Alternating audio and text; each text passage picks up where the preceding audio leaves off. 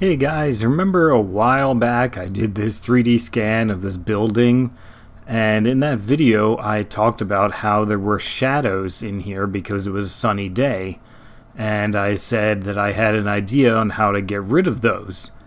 Unfortunately, I never ended up showing you how to do that, and that's because at the time that I did this video, I had heard about the delighting tool for Unity 3D. But I hadn't actually tried it yet. So I went ahead and tried it after I made this video, and it turned out I could not get it to work at all. And I just kind of gave up because I couldn't figure out at all how to make it work. So today I've found a new tool that's also free from AgiSoft, and it is called the AgiSoft Delighter. So, in this video, let's take a look at how that works, and we can get rid of some shadows. Not on this particular scan. I'll choose another one that's a little easier to show for demonstration purposes. So, let's get on with it.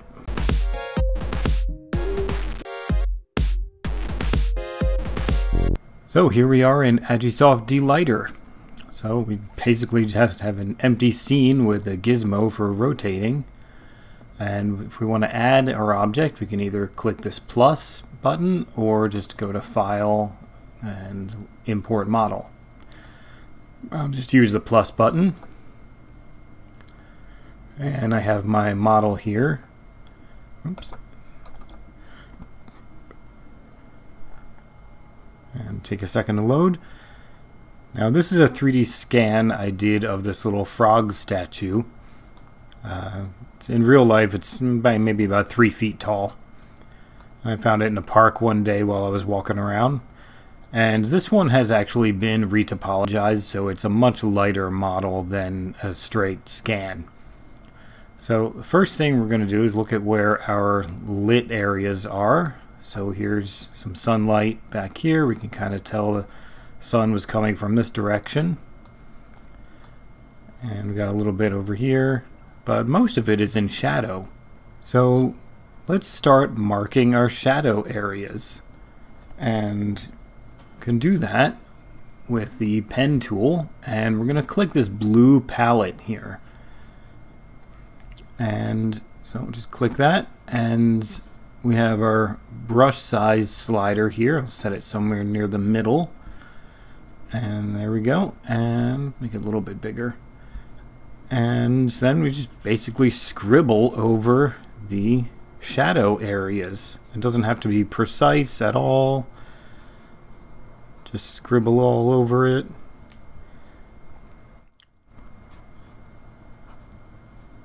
And just make sure we get all the shadow areas. I'm going to save this, like some kids were drawing on with chalk, I think. So I'm going to save that for later. And I accidentally drew over a little bit, so I can use the eraser tool and just draw over that to erase it. Okay, I'll go back to the pen and get some more of these shadow areas. And you don't have to be crazy precise, like I was saying, just, get a little bit in each area. Unfortunately, if I want to rotate it again, I have to go back to this cursor pointer tool and rotate.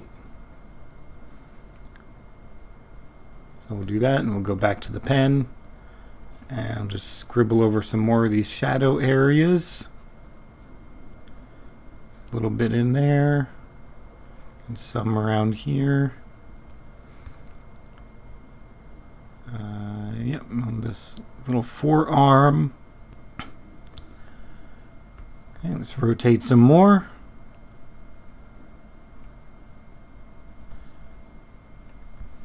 Okay, get this shadow back here. Down here.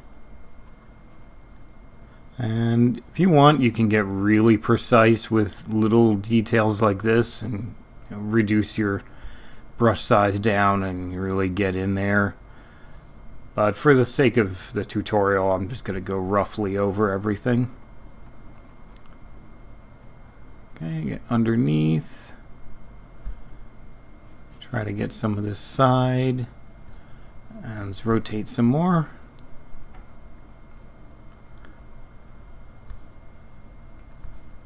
Okay, let's move this up a little bit more. I'm just scribbling all over.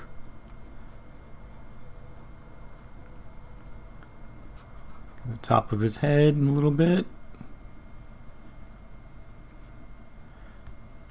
And get inside that little crevice. And get over here. And that's pretty much it. Get this hand a little bit. This little froggy hand. Okay, so that's pretty much all the shadow areas. So now we'll pick the yellow palette and we can start marking the sunlit areas. Let's get in here. Oops, I need to erase that. Let's rotate around here. I don't want yellow on there. Okay, go back to the pen. Some of these get in here. Let's move this a little bit. We're going to move it with the right mouse button.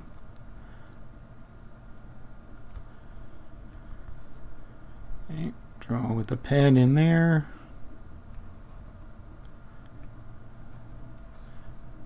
Let's rotate a little bit more.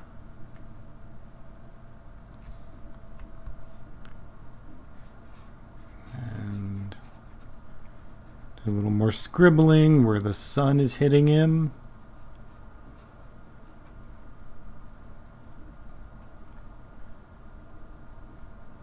Okay, get the platform.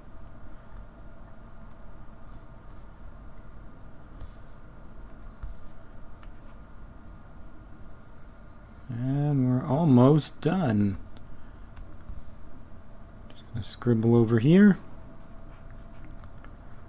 A little bit there. And I'm going to add a little more shadow down here. So I'll click the blue palette and just scribble a little bit more. I'll just rotate around, make sure I've got everything I want. A little bit more sun here and a little more shadow over here. And that's looking pretty good. Covers pretty much every major area.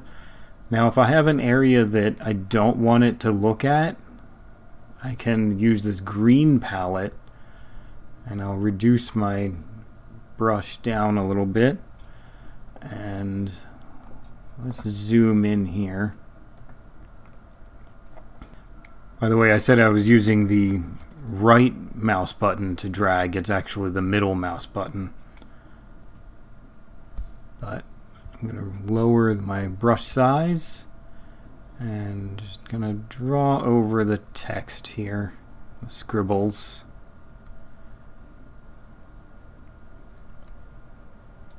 So this would be another good time when you would use this would be say your scan is like a park bench and it has a little plaque on it.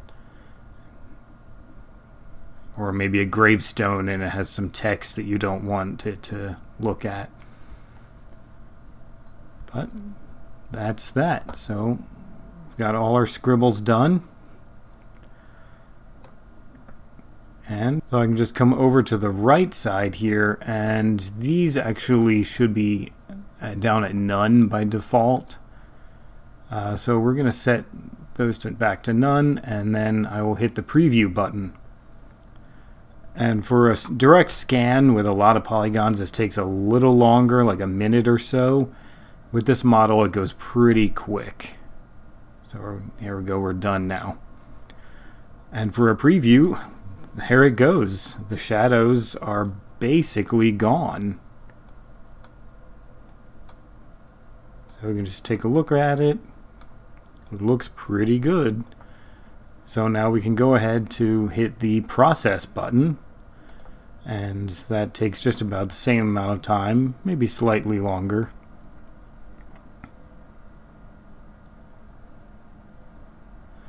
Yep, but there we go, we're done again. And if we want to get rid of our scribbles, we can just click these X's. And there we go, that looks pretty darn nice.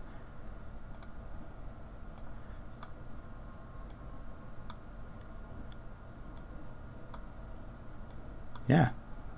I mean, there's a few spots like down here. This is, I guess, a shadow originally, and it's still a little bit darker in here. But, you know, that just kind of defines some of the detail. So it's not 100% perfect. It's not made of magic or anything. But it's certainly way better than it looked with the shadows. And you may notice over here there's kind of a brighter yellow spot, and sometimes you might see a little bit of blue like that. So that's how when you come over here and you can set this highlight suppression and color artifact suppression to a higher number. I just went ahead and went all the way to high. And then if you want to reset this back to the way it was when you started, you can just open this chunk 1. And then the first one is 3D model, just double click that. And it goes back to how it was with all of your scribbles. And then once those are set to high, you can just repeat the process, do a preview, or you can just go directly to process. And that takes a little bit longer, but you'll get a good result. So I'll pause this and come back when it's done. Alright, there we go. We're done. That took just about 4 minutes. And it looks pretty good. Let's get rid of our scribbles with these X's. And it's not perfect. We do have kind of a harsh shadow line in there. So you might have to do a little bit of photoshopping to smooth that out or clean it. But it's still much better than it was before.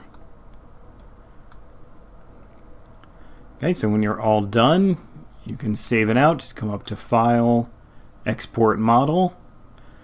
For some reason you have to save out the whole model. I don't know why, because you didn't actually change anything with the model.